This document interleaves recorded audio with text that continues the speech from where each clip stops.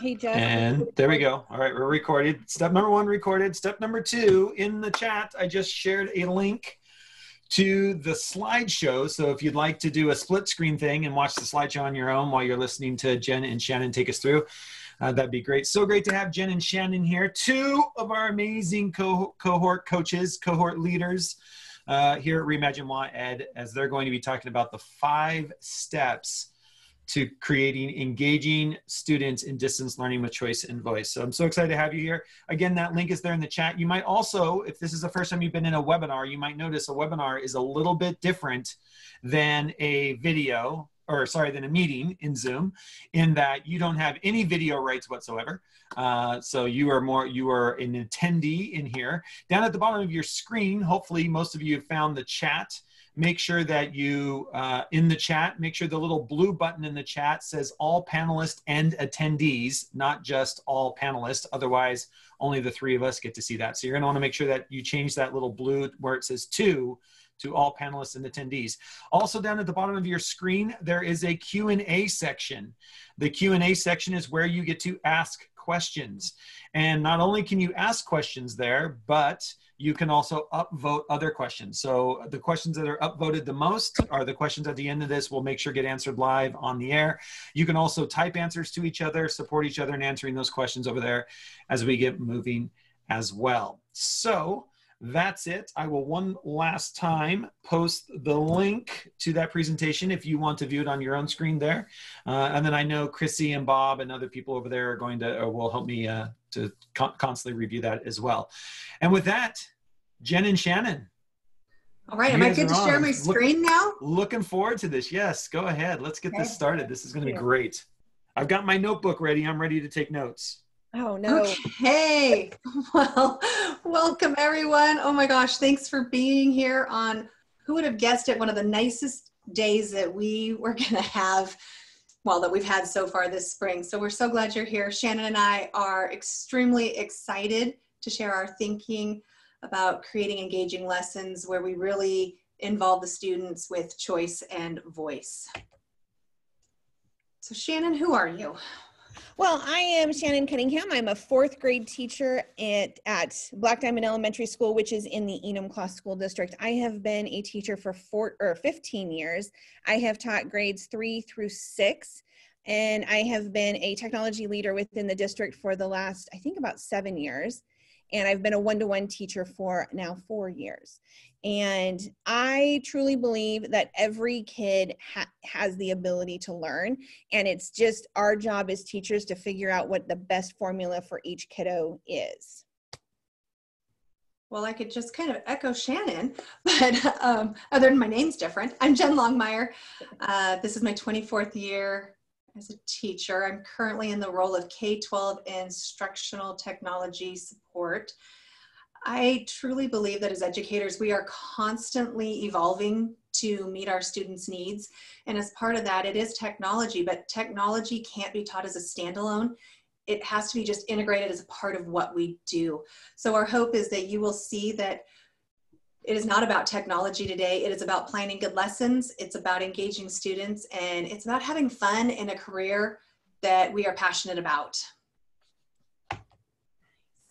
All right, so today what we wanted to do is go over what we feel is 5 steps to creating engaging lessons. Our goal was to break down a planning of a lesson into what we think are 5 manageable steps. We're not going to say it's easy because it's not easy, but we do believe that if you go through these 5 steps, it becomes a manageable process. Manageable and impactful. Impactful, yes. Yeah. So step 1 is that guiding question theme. What is that enduring learning that you want your students to have? And we know with students able to Google, or anyone able to Google anything and everything when they want to know something at any time they want, that as educators, we have to start thinking deeper. We have to start thinking about what are the skills we want to focus on, not necessarily just the content knowledge. So the question that I ask myself when I go to plan is, what do we want students to remember 10 years from now? Now, if you think back to your school experience, mine was, oh my gosh, I realized the other day, almost 30 years ago. how many worksheets do you remember? I remember one. I do remember one worksheet. I remember it was 5th grade, and it was that worksheet that my teacher gave me, and it was the one that said, read all of the directions before you start, and you read all of the directions, and then all it says is at the very bottom, all you have to do is put your name at the top. I do remember that one because it was, you had all kids doing all sorts of different things because they didn't read all of the directions first. But other than that, I don't remember the worksheets I did. But I do remember my 6th grade teacher walking us through a survival unit where he had us take all of the stuff out of our desk and figure out how we were going to survive in the wild for a week using only the materials in our desk. I do remember learning how to play chess in 3rd grade. My teacher brought out all the chessboards and the pieces, and we got to play chess for a week. We had a bracket, and we got to compete with one another. And I remember that. That was 3rd grade. I was, oh goodness, that was a long time ago. I do remember in high school, I remember my, when we went to go learn the UN, my teacher actually put us in a model UN, and we had the Security Council in the middle and all the different countries on the outside. And I remember meeting and talking and negotiating, and it really brought the UN to life for me. I also remember in 6th grade, I think it was, or maybe it was 4th grade, we did a marketplace where we all created our own business and we sold products to one another and we helped each other out. And those were the things I remember, but I don't remember the worksheets. So we want to make sure that as we're creating lessons, we want the lessons to be things that they remember 10, 20, or God knows, 30 years ago, like me. Oh, this is me, right? We also want the learning to be authentic. We want it to be personally relevant. We want it to matter to the kids. Even if you're teaching 3rd, 4th, 5th grade, how can this learning be connected to their current life? How can we make it something that they want to engage in, want to connect with, want to do? One of the lessons I created, the very first lessons I created in distance learning, was a fort challenge. I remember as a kid building forts in my backyard. I remember building them in my living room, and I decided to turn that into a lesson. My kids were engaged. They loved that task because it was something relevant to them and their level and where they're at the moment. We want to make sure that if you're doing math, that you're doing real world problems, things that they connect with. I know if like you're teaching history, we have a great history teacher in Enum class, Steve Murphy, who takes the learning and makes it relevant to current events. I know if I was a history teacher right now, I would be taking what we're going through right now, the pandemic, and trying to connect it to the Spanish influenza, because that's what matters right now to many kids, is what's going on right now. Creating budgets. What a great way to take a learning experience and make it relevant to students today. And that can be done at all levels. And as you're going to see, we're going to show some examples in a little bit, that choice can happen within parameters of what needs to be taught. So if you've got to teach about the Oregon Trail, you're still able to give choice and make it relevant to students within the guidelines of what your district is still saying that you are required to teach, or what your state is saying that you're required to teach. We really want students to become 21st century learners and really broaden their horizons and make them contributors to their community and to the world. So now we want to get you involved just a little bit. So over in the chat, we want you to think about all the things that you teach, and what do you want students to remember 10 years from now after they've left your class? What is that enduring understanding that you want them to have? So go pop that in the chat.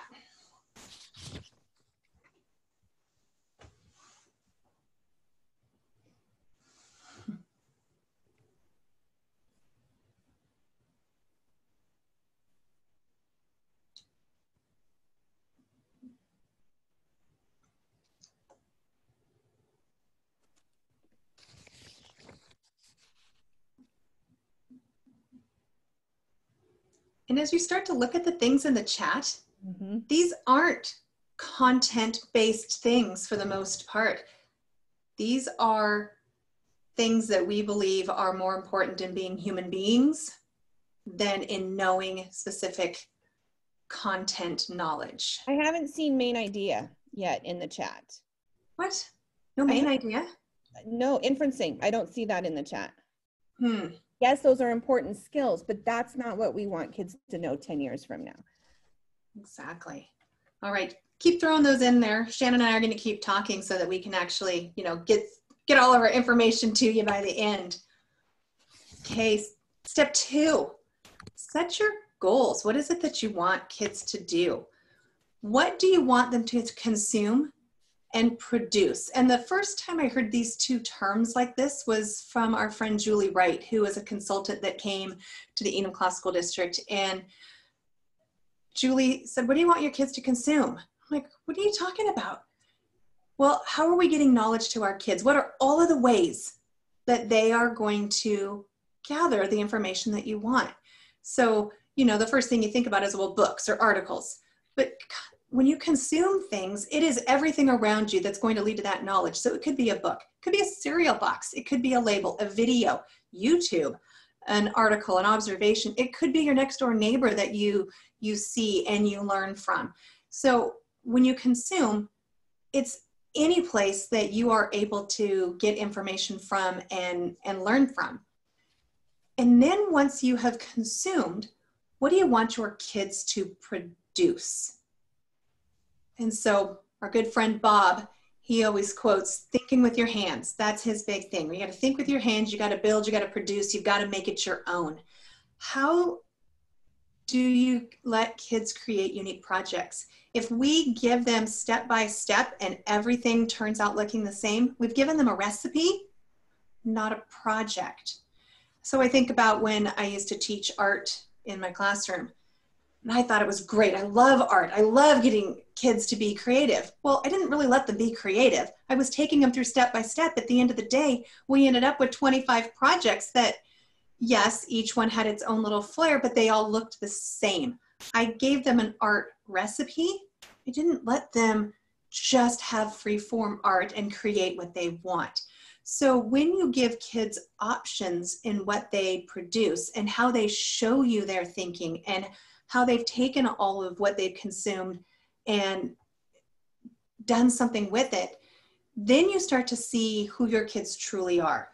You give kids options for expressing their thinking and learning. This is where you can think about what standards you want them to meet with how they address the learning. You think about kindergartners. Our kindergarten students, they can make choices about how they want to tell us what they've learned. Kindergartners are always ready to tell us what they learned. And then you think about our high school students. Boy, if we get to high school and our students can't consume information and then do something with it, if they can't think critically, we've done them a huge disservice. These are skills that all of our kids need to be able to do, making choices and deciding how are they going to share that learning with us and with themselves. All right, so again, we want to hear from you guys. How much time are your students consuming versus creating or producing? Where does the bulk of the learning happen? Is it happening during the consumption phase, where they're gathering information from all sorts of resources, or is it happening in the creating phase, or the production phase, where they get to be creative and show what they know? So we want to hear from you in the chat. Would you put your comments in the chat, please, about how much time are they spending consuming versus creating?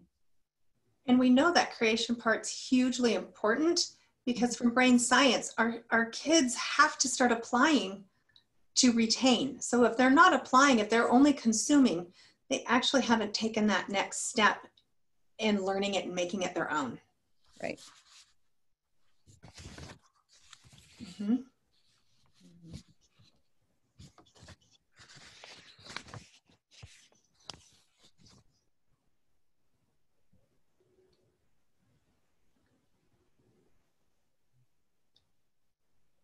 Jackie, you're absolutely right. Building background knowledge is important. Mm-hmm. We've got to give, and I think that we start to see that building some of those skills, the younger they are, the more that we're teaching some of those skills versus by the time they get to high school, they've got some of those skills already under their belt. We've got to be teaching them how to use and implement But those skills. can that background knowledge be built through the consumption phase? And can they do it independently, or does it have to be done by teacher direction? Mm-hmm.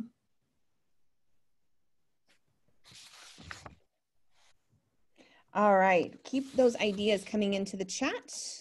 And should we head on to step 3?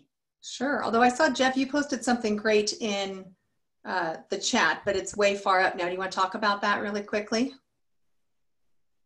I can. I was just posted in the chat there this idea of, and I think what I love where you guys are kind of talking about is, when you start thinking about this authentic projects, is how do we make sure that we're focused on the system of doing what we call project-based learning versus doing projects. And so it's a really great link if you can scroll up and find it. What's the difference between doing projects and project-based learning? Because sometimes I feel like we misinterpret those two on getting kids to do deep, authentic learning through projects or problems or inquiry-based. A lot of times we think of those in terms of projects, but there's a difference between setting up a project as project-based learning and just having kids do projects. Absolutely. And it's hard because we have to start letting go of some of that control. Yes.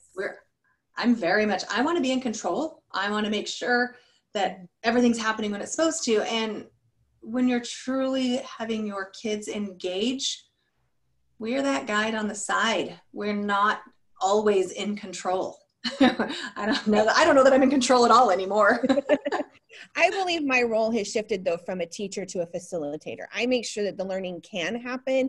I make sure they have the tools that they need, but the process is really the students own that process. Absolutely. All right, Shannon. All right, so curating resources. We've talked about consumption. It is an important part because that's where kind of the learning tends to happen. They get to fill their brains and feed themselves through the resources that are curated either for them or they curate for themselves.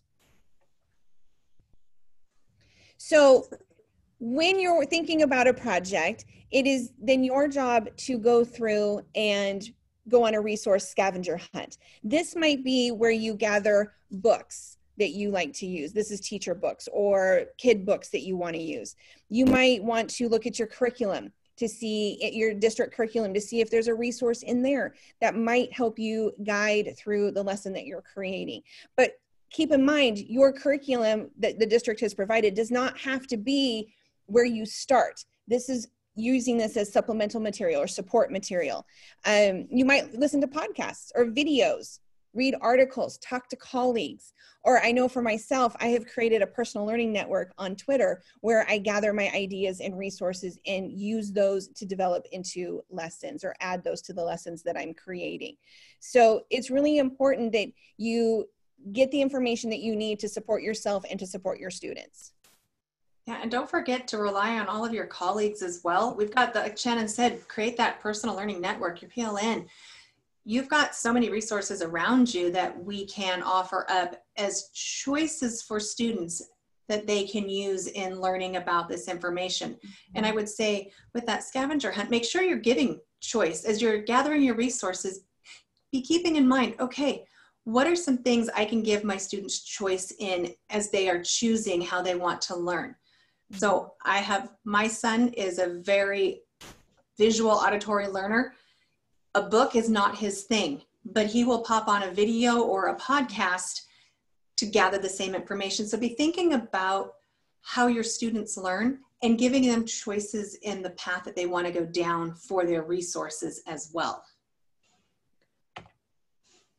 So since we're all here together and we're creating our own PLN, where's your favorite place to go on your scavenger hunt to find resources? Let's put those in the chat so that we can start gathering a list of great places to find resources.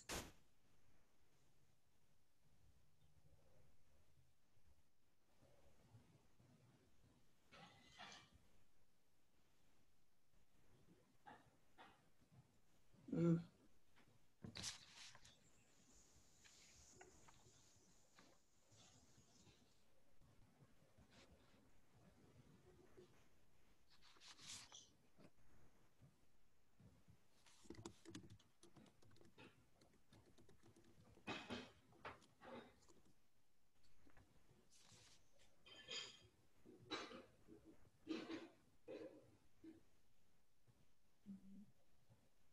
And after you've typed your place where you like to find, make sure you're scrolling through the chat. I know my chat is flying by faster than I can actually read it. So you need to scroll to go find some of those ideas.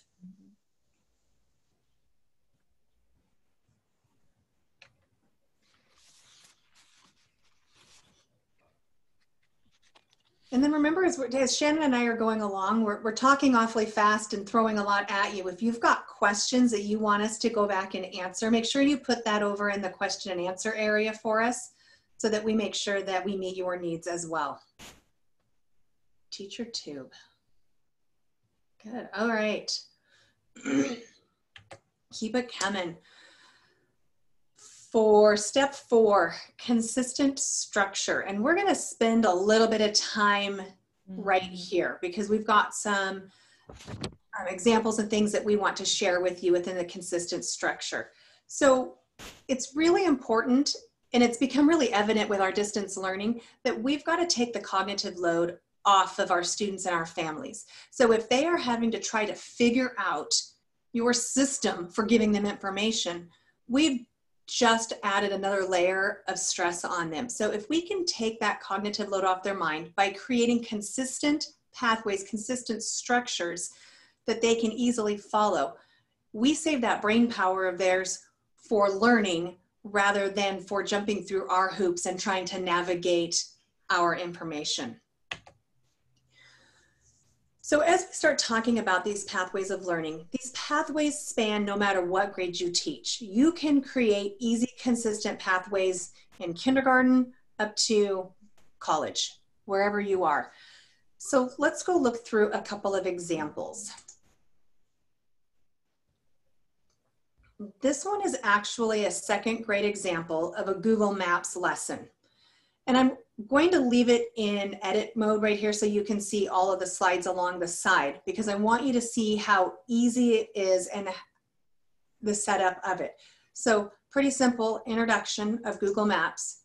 Challenge 1, laid out, nice and easy visuals to help. And then an example, an image that they can look at. And as we click through, oh, we've just introduced some vocabulary as well, that those kids didn't even know it. And now here's challenge 2. Now what are you going to do with Pegman?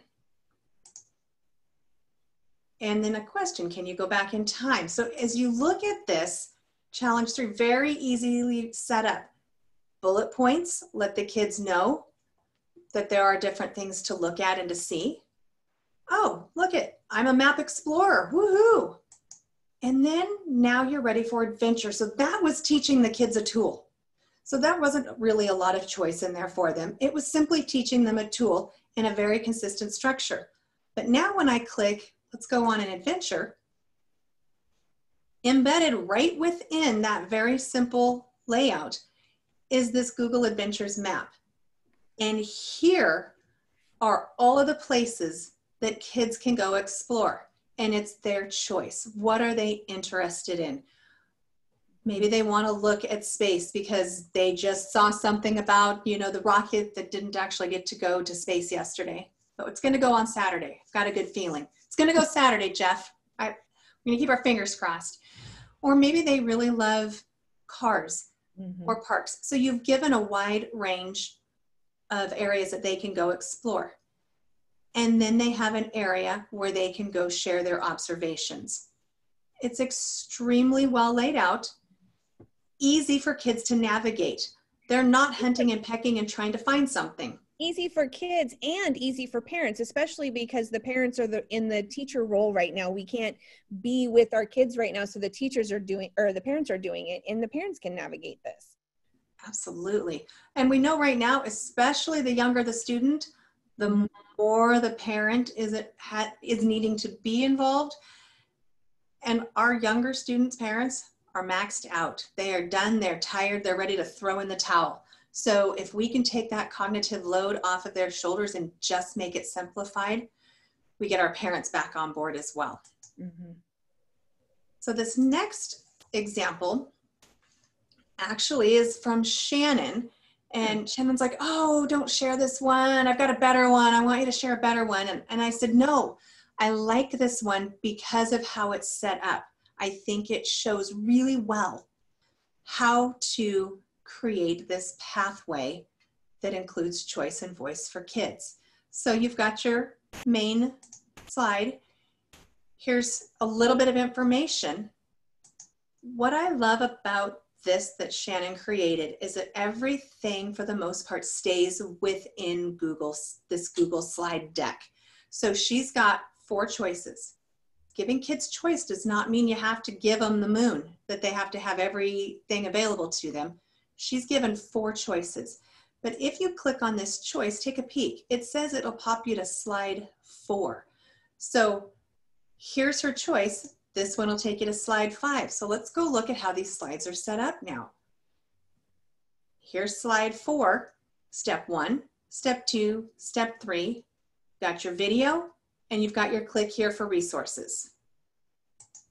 Well, here's the other challenge. Take a look. Step 1, step 2, step 3, video resources. Each challenge or each path that the kids can choose is set up exactly the same way. They know what to expect. So if they choose to do more than one, they already know how to go in and navigate through this.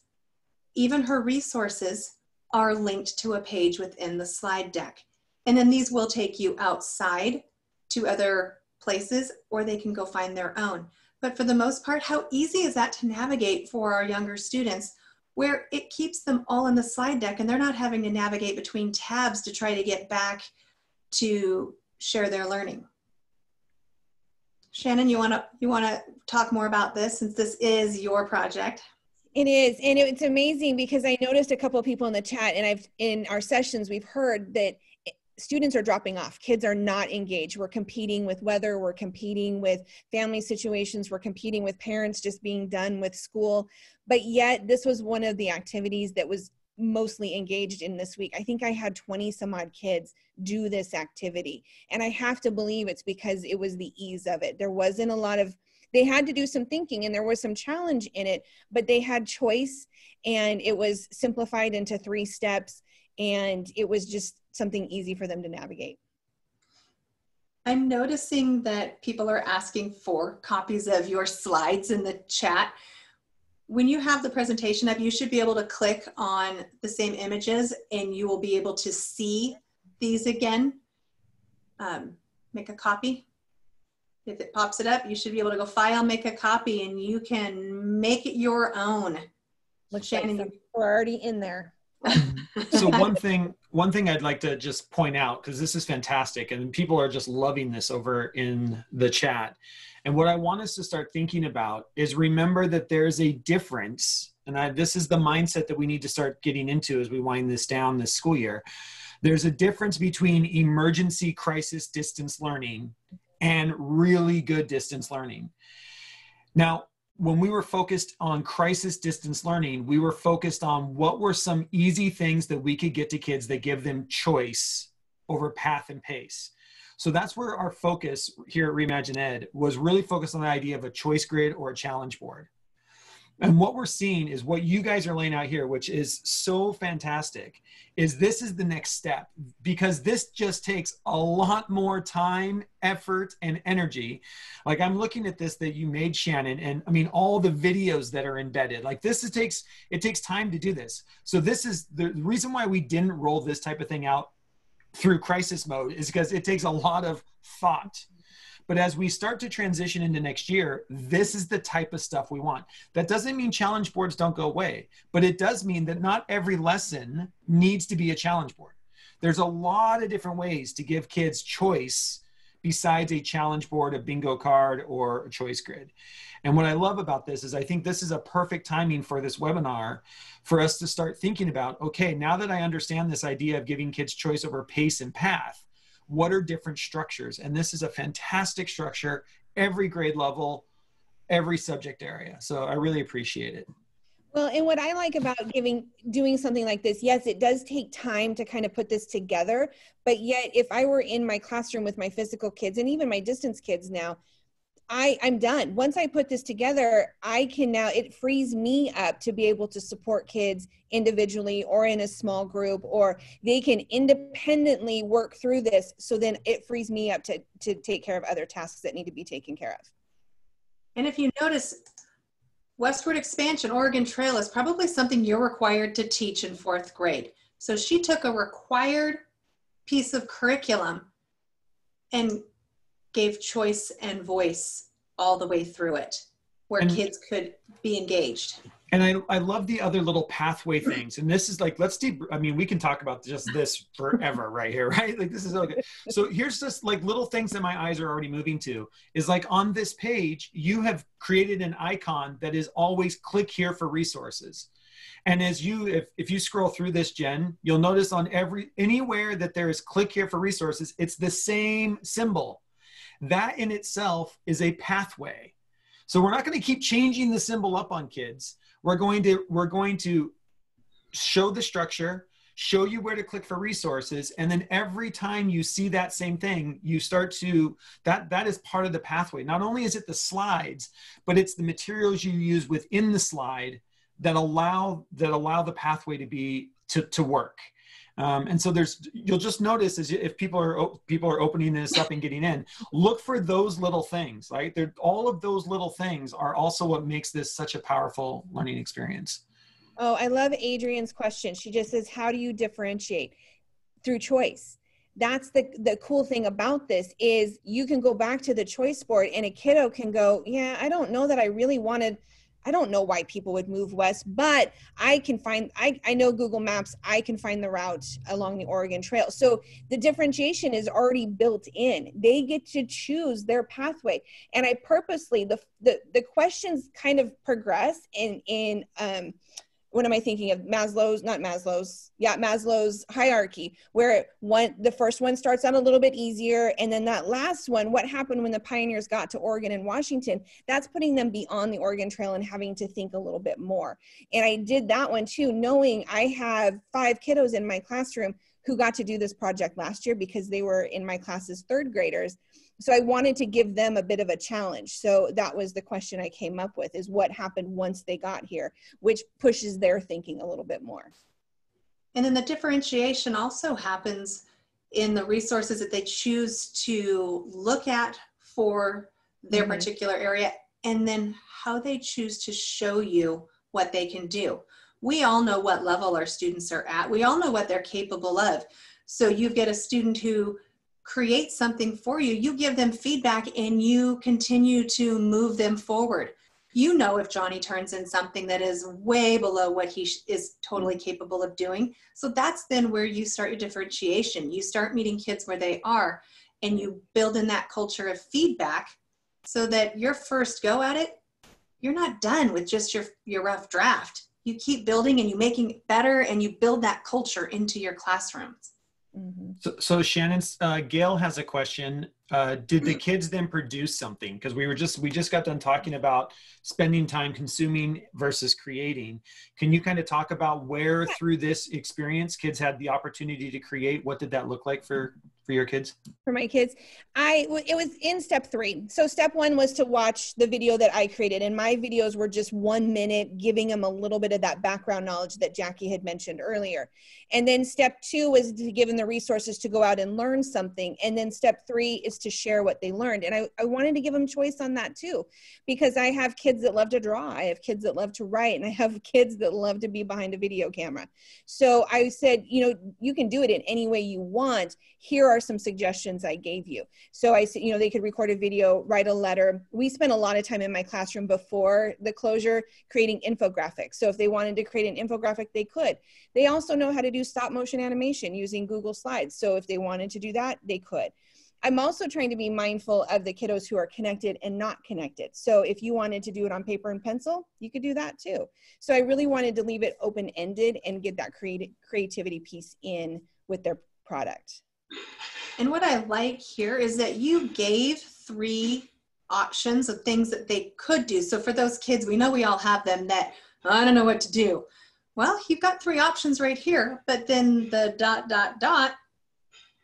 choose something. What is it that you want to create? If you can't think of anything, it's already laid out for you of what you can do. I could totally see one of my students, Charlie, he loves doing Legos and blocks and things. I could totally see him making a Oregon Trail model out of his blocks and things. Is that okay? Yeah, in my opinion, I think that's an excellent way to express his thinking and to share what he has learned. Awesome. All right, any other questions? Anything else to say on Oregon Trail before we go look at a high school example? All right, here we go. So this example, and I'm going to make it bigger for you, is from our friend Steve Murphy. He is a high school teacher. And again, I want you to notice this is on the Vietnam War. And I'm sure that's Just part a of reminder, his... Steve teaches, what is it, 10th, 9th, 10th, 12th? I don't remember. This is a high school class.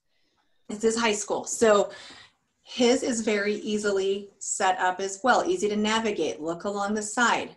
What do we know? What are we going to do? What also? Reach out to me if you've got questions. So he's laid that out really nicely along the side.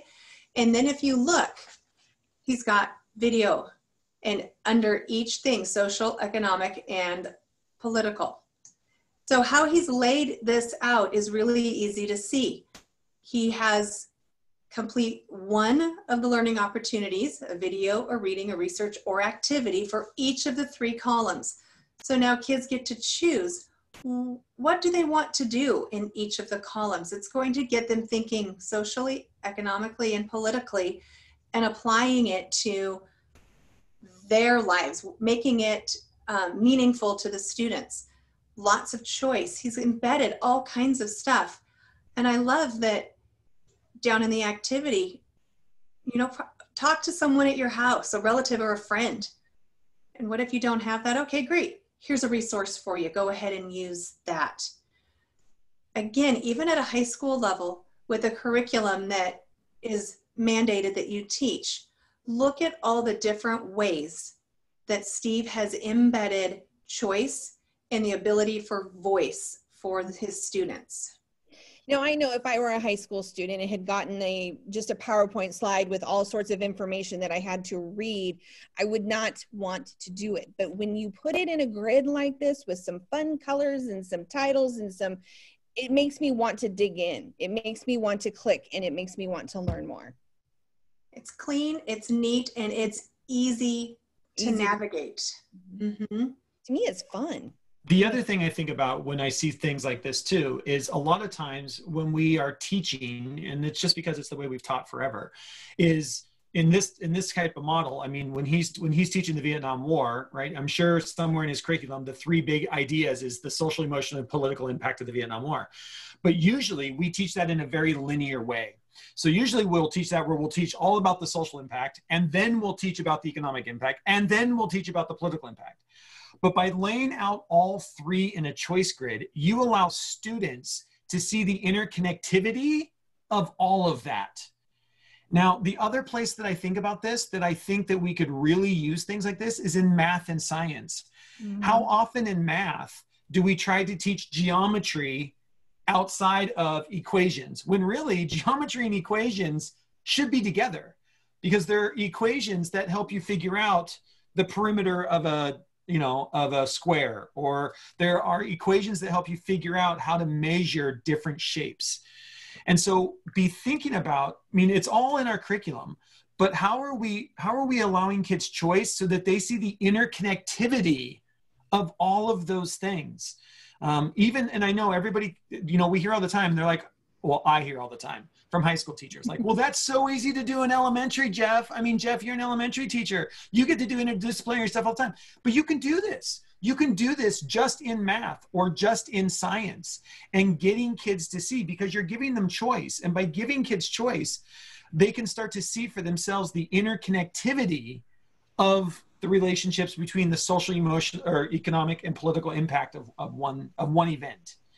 And I just be thinking about how you can structure, even to your point, the curriculum that we have, but it's the way that it's structured through choice that allows kids to make those connections. And I think that's just such an important point to be thinking about. I was just thinking while you were talking that I like this kind of activity too, because it gives the kids an opportunity to formulate their own thinking and their own ideas instead of being told how to think and being told a teacher's opinion about something. They get to formulate their own thinking on that and their own opinion. And what a great way to formulate or to get a conversation going about this kind of topic. Absolutely. Okay, let's see. So we've shown you 3 different examples, and we've talked about how important that pathway is, creating something that's manageable. But what if you don't even know where to begin with that? Well, guess what? There's this great thing called Google, and as soon as you start to Google templates, I found this one by accident when I was looking for a template for today's slides that we're sharing with you. And easy to go through. Look at activity 1. Title here, put a video here, put a sound bite here. Oh, takes you to Google Classroom. There are so many things out there that are embedded or already created for you that you just have to put in your information into the slides, your activities that you want to do, your choices, and make it your own. So if the format is a stumbling block, don't let it be. Go Google it and find something, a template that's going to work for you. And so those of you who are, clicking, as you saw, there's links here, a link in this image, a link in the light bulb, and then this little black box that's just barely visible because I didn't want to make my slide messy. I just embedded a black box on the screen that when you click in the corner, you get magic. Okay. I love Anything else in the example or the examples in the chat room that... So find something that works for you. Find a pathway, and don't change up your pathway constantly for your kids. Find something. When you find a pathway, you can embed all your different learnings, but your students always know how to get in and how to navigate where you are going. Nice. All right, Shannon. Now you'll notice we are in halfway through step 4 when we begin thinking about the tools we're going to use, and the tools we're talking about could include technology. We want you to understand that creating engaging lessons really does not begin with the technology. It does not begin with the computer. I know with distance learning, we have to have that computer in order to hand out assignments and to collect assignments, but you'll notice our lessons were not designed with a tech app or a technology tool in mind. What we did was we formulated our idea. We got our theme first. We wanted to figure out what it is that we want them to learn. And then we gathered some resources, and some of those resources could be technology related.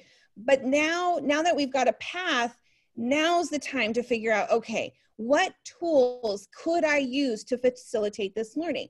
So if we go back to my example of the Oregon Trail, if I wanted to have kids maybe do a little quick brainstorm, a collaborative brainstorm, I could throw in a Padlet link and say, hey, once you've chosen the question you have, go to Padlet and let everybody else know what you have decided. And that gets a little collaboration piece. But in that activity, I didn't feel that was necessary, but it's certainly something you could do. Or if Steve was creating his Vietnam choice board, he could create some sort of opportunity, a Flipgrid or something where kids could go in and collaborate with one another. But he's got to make those choices once he has in mind the learning that he wants to see have happen. Jen, what did I miss on that one? Nothing. I think you covered it, but tech is just that. It's a tool. It's a tool that can enhance learning, but your good teaching and learning is good teaching and learning no matter what. And that's why the tools don't come in until this point. We didn't build an assignment or a lesson around, oh, I want to do this tool. I want to use this app. Right. Because then it doesn't become as authentic. So you have to pull back and think about what is that learning? What are the skills that you want your kids to have? And then, okay, what tools can help with that? What tools can enhance that? And then give some options there. Well, and like, I think back to some of the lessons I've designed during this distance learning, like the Top Chef Challenge. That one could be done with or without the computer. Their goal was to read recipes. That can be done with or without the computer. Their goal was to cook some food with their family. Well, that's going to be done without the computer. And then they had to share a review of the recipe. Again, that could be done with or without the computer. So the activities, it's not creating engaging lessons is not about the computer. It's about the learning involved. And then the computer or the technology can enhance that lesson for sure, but that's not where you should begin. Absolutely. I had another thought, but of course it flew out of my head as you were talking, so I'm sure I'll come back to it. I bet it was a good one too. So what is the consistent pathway you use with your students, and what tools are you using to support learning? Well, that's a big, meaty question. It is, man. What were we thinking with this one? You know what? With as much engagement as happening in the chat, I'm thinking they can do it. they're going to get this. So we want you to go back to that chat. And maybe your answer is, I don't know, I've got to go develop it. Well, that's great, because that's what we want you thinking. But head back to that chat. Is there something that you're already doing that creates that consistent pathway? And what are some great tools that you've discovered that help your students in their learning? And maybe you discovered those tools today. Maybe. Maybe. We gave them some good examples, I think. Yeah. I like the comment about clickbait. Yep. Yep. Yep.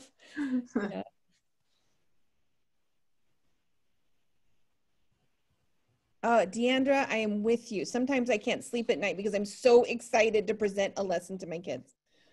Mm-hmm.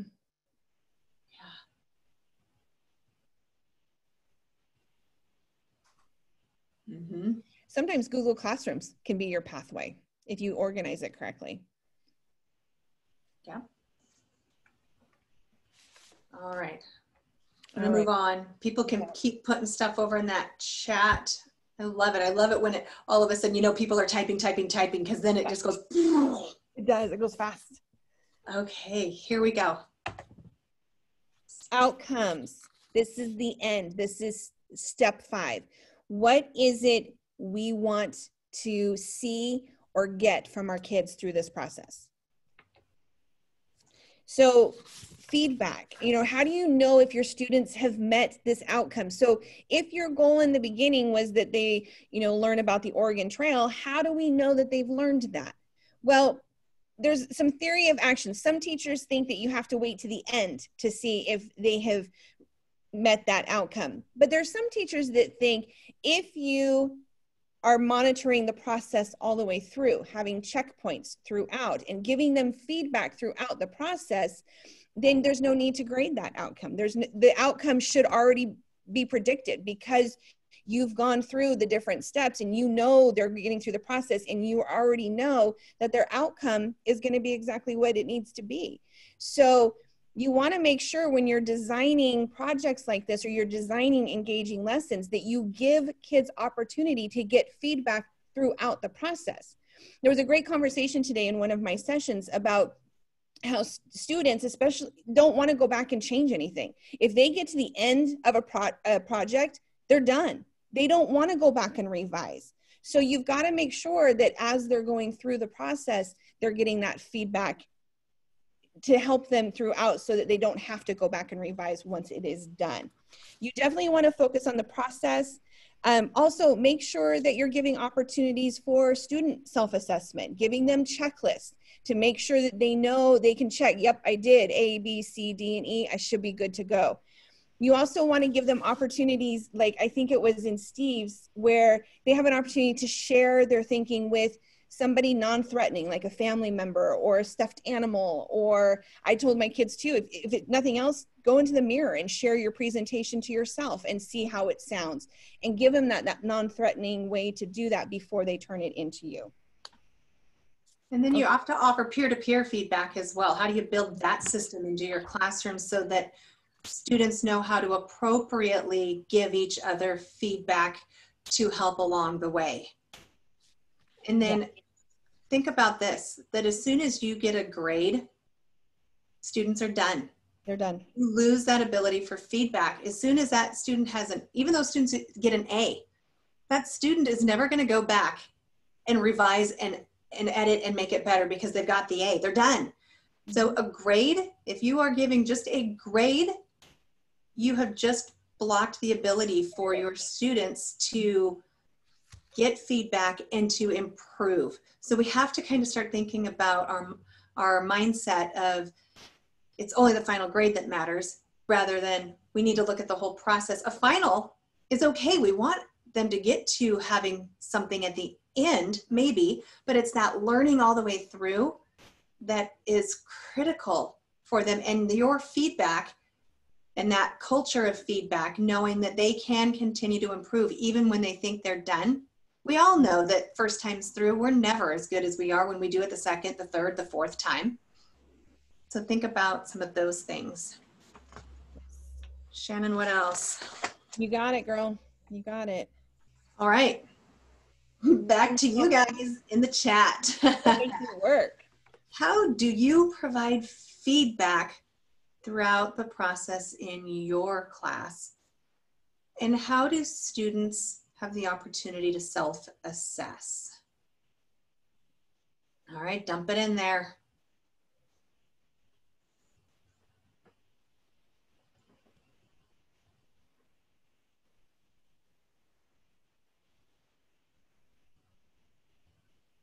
Ooh, they're thinking. I know. See someone talking about Pear Deck in there. Oh, there we go. Pear Deck.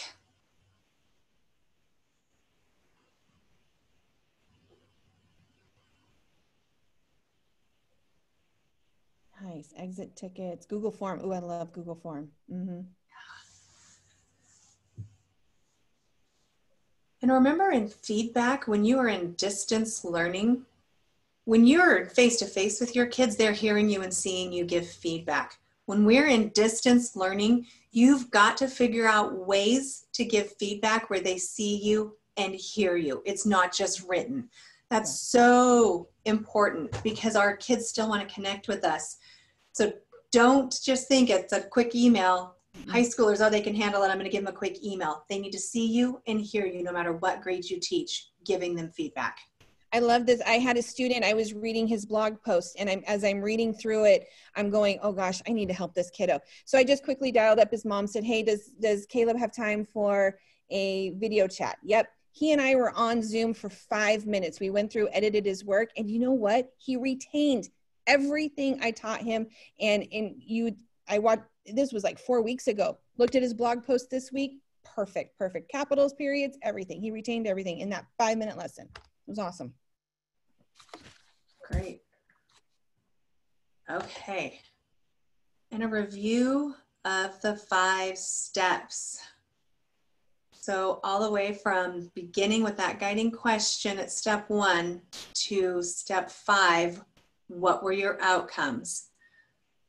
How do going through these steps help engage your students? Throw that in the chat. How do going through these steps help to create lessons that will engage your students?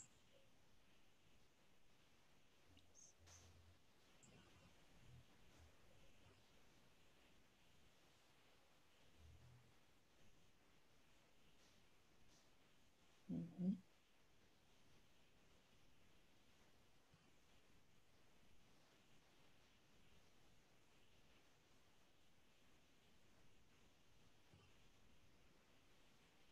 See, they thought they could just come and sit and listen to us. They didn't know they were going to have to respond so much in the chat. We wanted to keep you engaged.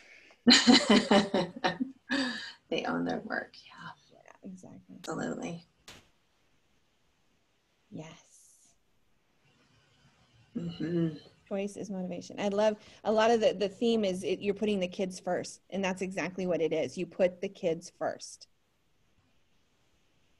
Which is funny because if you go back to all of the things people said in what was your one thing, Mm-hmm. they all had a theme around putting kids first, right? Yeah. I love that you know, when you start with that, when you start creating a pathway for students that focuses on that one thing, whatever that one thing is for you, right? That's the passion of you being a teacher that you bring to your classroom. But then you create a pathway that allows that one thing to shine through. You're able to make sure that all of your learning then focuses on that thing that you want your kids to walk away from your class with. It's so cool. I love it. All right. All right. Should we? I love it. It's time for you to create your next great idea. Yes. Before we let you go, though, I'm guessing there must be some questions, Jeff, in the chat. Oh, yeah. We've got some great questions in here for you. So this will be good, and I think it'd be good for you to show people on. Jen, this is probably for you to show. So one of the most upvoted questions was, how do you present to students so it automatically is in present mode? Oh, so what they got? Yeah. They're like, that is so cool. Because, you know, when we're talking about making pathways, it's really good if kids don't see all of this. And let's be honest, when you're looking at this that we're looking at on your screen right now, there's a lot of buttons to click on for a student. So I want students, I'm making my pathway in either PowerPoint or Google Slides. And I want kids just to see the slides in presentation mode. So how do you force that for kids? So I go to File and Publish to Web. And then if you were running a slideshow, like I've done a picture slideshow before where I wanted the slides to automatically advance, you can choose to have slides advance. But if you just want it how you all got it today, and there would be a publish button right here, but since I published it for you already, it's a stop publishing button. And you just publish it to them. I then took mine into gg.gg to create a link that was a lot easier. Yeah, a URL shortener. Yeah. Yeah, thanks, Jeff. Yep. gg.gg. Yeah. Doesn't everybody know that one? There's a million well, of them. the other thing I'll do is go and under where it says every 3 seconds, I drop that down to, I think it's to every minute. Every minute, in case the kid accidentally presses play. Yeah. Yeah. Now the thing to remember on this, if you just hold here real quick, where it says stop publishing, it's actually a blue button that you'll have to hit that says start publishing. But if you don't click on, and you'll notice because Jen is inside her Enumclaw School District account, you'll notice right there's a little button that will require viewers to sign into their school account. Now, if you don't click that, like Jen doesn't have that clicked, when it's published to the web, it is actually published to the web. Anybody with that link can view it. Now, do I care that any first grader can go through my slide? I don't care, right? So I just wanted to make sure people know that. But at the end of the day, this is how you would also share stuff out to your kiddos. Your parents can see it. So that box is there, but if you want your parents to have access to it without having to try to figure out their kids' login and what all that is, and let's be honest, if you look at that URL, I have never in the 15 years that I've been doing this ever had somebody anonymously stumble upon my random link. It just doesn't happen. No. You know, so, but just know that that's how this is set up. And then you copy and paste that link wherever you want it, and it automatically forces presentation mode for people. So awesome. Easy. Okay, next question. What are some strategies for reaching ELL students? Do you have any strategies for reaching ELL students within this kind of structure that you're presenting today? Oh my gosh, I wish I had grabbed some examples because our ELL gal, Cami Wint, has created some structures for her students that are easy pathways to go through. She's working on teaching parents now how to use the Google Translate so that they can put things in a different language for themselves. But she has created a really nice pathway. Our ELL students need lots of visuals. So in most of these examples, there were lots of visuals. It makes it really easy for our kiddos to navigate, no matter how old they are in ELL. And thanks, Michelle put into the chat too. Class Dojo has a translator built in. Immersive Reader has a translator built in. And I think if you get out of this, I think also in Google Slides, and I know for sure it's in PowerPoint because I played with it down with the school. But if you go under Tools, I think there's a way that you can translate. Oh no, it's not here. Okay, so there's just voice. So you kids can voice type their notes. So they don't have the translate over here yet. Like in Google Docs, you can translate any document into another language. I was wondering if they had it in Slides yet, but it doesn't look like it's there. So. Doesn't look like it. Yeah. Okay. Good to know. So hopefully that helps. Yep. Next question. Do you have ideas on timelines, virtual versus in class? What are some good timeline apps for helping kids make timelines if we wanted to timeline something else? Do you have any good timeline apps that you like to use? Padlet has one. I haven't used it myself. I'm using the map one this week, but Padlet has a timeline tool within it. And I would be interested to play with that one. Yeah. Michelle says timelines in Google Draw. I love using Google Drawing. You can make a timeline really quick where kids would have to build it all out. There's a couple other really cool free ones if you Google free timeline creators. But there is one in Padlet. Padlet's got a fantastic little timeline thing that I've used in the past as well. Yeah, good. Thank you, Bob. Bob's just put in the ELL resources from Enumclaw that you were talking about, Jen. So that's their free. Bob, you're amazing. Thanks. All right, next question. When students are making their way through the slide deck with choices, are they intended to press present and navigate that way? So if you weren't sharing it, if you weren't sharing your slideshow where you already had it in present mode, would like your first direction be on your first slide, like click present? Would you recommend that? I would. And then my students also know that if they're not in present, they can click on the image and it's going to pop up below. So Jen, can you show? So I'll go back to my magic one. So if they were accidentally click on this magical black box down here, the link pops up. And my kids know that because it was taught to them before the closure, but certainly that would be something I would have to show them. I could create an asynchronous video through digital learning and show them both options. The one thing that's nice when it's in present mode, it's a one click to take you to the link. When you are in this mode, you have to click and then go click the attachment. So it's a 2-click in here. Versus in present mode, it's just one click and it's there. Right. Yeah. Next question. Do you have any clever ways to have students turn things in?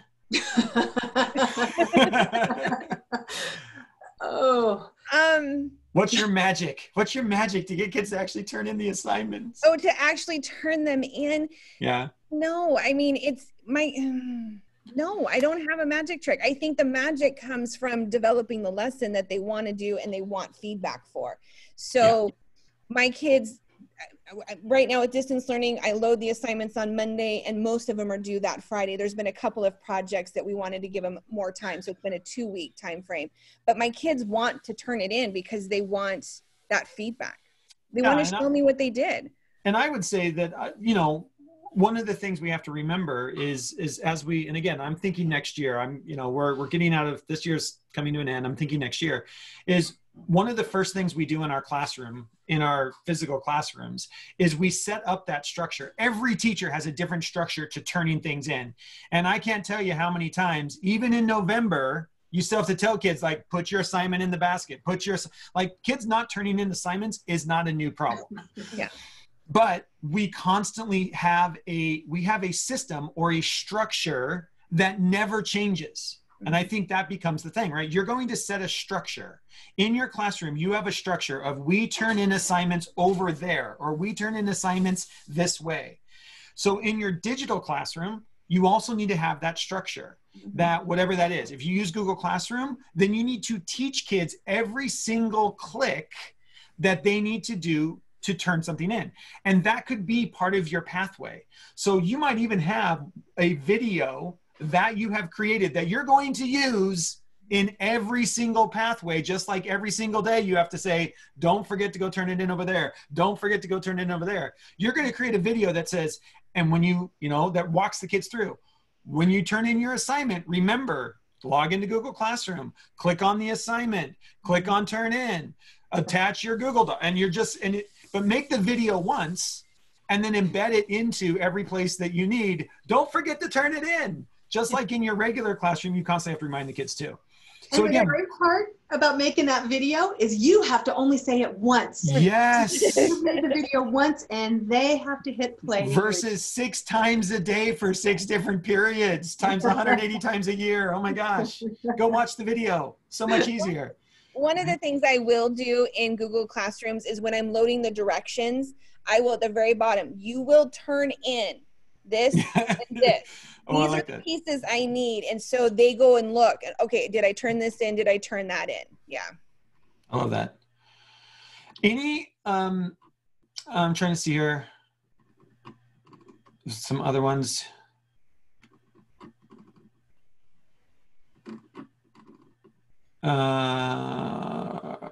Where do you guys go for resources? We kind of answered that. That was all over the place. Mhm. So we'll end on this because this is the big question. It's got the most upvotes. There's been a couple people that have answered, and I really appreciate Michelle and Josie in there in the Q&A helping to answer this too. But we've been hearing this question, I think, a lot of late, and I'd love for anybody in the chat who's had success with this.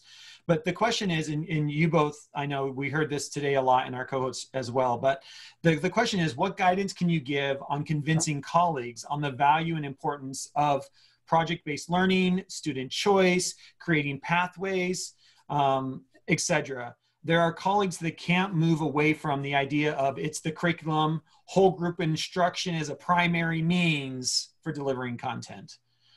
So as a coach and as a team leader, school leader, Shannon, what are some ways that you have helped to try to convince colleagues in your school district to maybe try this or attempt this or do something different? Model, Yeah. just kind of showing Mhm. and letting them see you have some success with it. And, oh, look at, I have people sending me stuff on my Google Classroom. That's funny. But just that model, and Yes. a lot of times I think people don't move away from it. There's a lot of fear in Yes. moving away from something that you already know how to do and that you think that you are doing well. It's a big risk. And I remember the first time we had, her name was Darla Woodwalter. She came to our school district many, many moons ago to do some kindergarten training. And I left that kindergarten training thinking, her way's never going to work. It's not going to work. And I'm so stinking stubborn that I'm like, fine, I'm going to try it her way for 1 year so I can gather the data to prove it's not going to work. Guess what happened? I was proved wrong. It worked. What she had come and what she had shown us worked, and it worked like a charm. But I think that there's a lot of fear from moving away. So sometimes I think it's that quiet guide on the side where you're just modeling it and showing and sharing your successes. And then collaboration, working together, continuing to collaborate. You know, there's no easy answer because there's always those teachers that just don't want to budge. And I have one of the most amazing partners I've ever worked with, and I know she's watching because I just saw her go through the chat. And I love our partnership because I tend to be the one to jump off the deep end. I'm ready. I will grab on an idea. I do all my research ahead of time, and then I'll let her know, hey, I'm going to do this. And she looks at me like, and then I jump in. And then as she sees me navigate it and get through the messy part, then she'll go, okay, I think I'm ready. Can I try? I want to try that. And she does. And I'm so amazed at how much she has learned through this distance learning and through our partnership together. But I learned just as much from her too. To me, it's an awesome partnership. But I think it's just that modeling and being able to take risks and talking up your successes and letting people know it's okay where you are, but when you're ready to move to this step, I'm here to help you and here to support you as you need it. Yeah. And those relationships are super important. You have to have relationships first and foremost. We talk about that with kids, that you have to have relationships. We often forget that with our colleagues because it's our job. Well, Yeah. Our relationships are vital because if you don't have relationships, you don't have trust. And if you don't have trust, you're not going to be willing to go outside your comfort zone. Yeah. I like what Chris just said too in the chat. You have to be okay with the messy. And for most teachers, and myself included, I'm a control freak, or I was. I kind of converted myself, but still I wanted to be in control of everything. And I felt if I let go of that control, then I wasn't a successful teacher. It took me, I went into flexible seating, decided I was going to do it. And I remember the first day of flexible seating, I'm talking to my partner going, I can't do this, just because it was so out of my comfort zone. But once I embraced that chaos and allowed that to happen and put some structures into place, I realized I can do this. And from there, I realized, you know what? I don't have to be in control of everything. Jeff says it, I can set up the parameters, I can set up the structures, but then I'm going to let my kids kind of guide where it goes from there. Mm-hmm. And it is very freeing, but you have to take that leap of faith that you don't have to be in control. You don't have to know everything. It's okay for your kids to know more than you do. Yeah. And as we get ready here, because we're about ready to sign off, I would just add with that, you know, one of the things that I'm constantly focusing on is and everybody that is watching this or listens to this in the future or watches this in the future already knows this, but they call it the teaching practice because we're constantly practicing at it. And if you're doing the same thing over and over again, that's not practice. They don't call it teacher mastery, right? There's no such thing as a master teacher. Can we just stop using that phrase? We're all in the teaching practice. And teaching practice means you're constantly trying something new. You're discovering things for yourself. The other thing I just, you know, as we get ready to sign off here is I think understand that the opposite of success is fear, not failure. And I don't think we can stress that enough, that the opposite of success is fear. And what failure is everything that you do right before you become successful. And so what we have to do is fail our ways to success. And you can only do that if you can get over the fear to try in the first place. But if we can get to a place where we understand that failure, we celebrate them, we fail fast, we fail loud, we learn through it. And like Shannon said, you have a great colleague that is there to support you, that is even helping you in the moment say like, uh-oh, I see the cliff coming, I can help you ahead of time because you're so focused that doesn't always happen. It just makes teaching so much more fun. And I just love that about what we're doing. So thank you both so much for putting this together. The chat has been going crazy, which I love. If you want to save the chat for yourself, you can click on the three little dots down where you're typing in the chat. If you click on the three little dots, you should have a save chat option and you can save it right there for yourself. We are also saving the chat and it will be on the Reimagine WAED website under the tab resources, where you will be able to, again, view the entire presentation, watch the entire video, download that chat as well as there. So thank you both so much for giving up your time and energy. We so appreciate it. Just a great way of showing the 5 steps that I think you can just, you know, use over and over and over again to create really authentic learning purposes for students. So thank you so much, guys. Thanks everyone for being here. Thank you all for being here, especially with it being so warm outside. I appreciate it.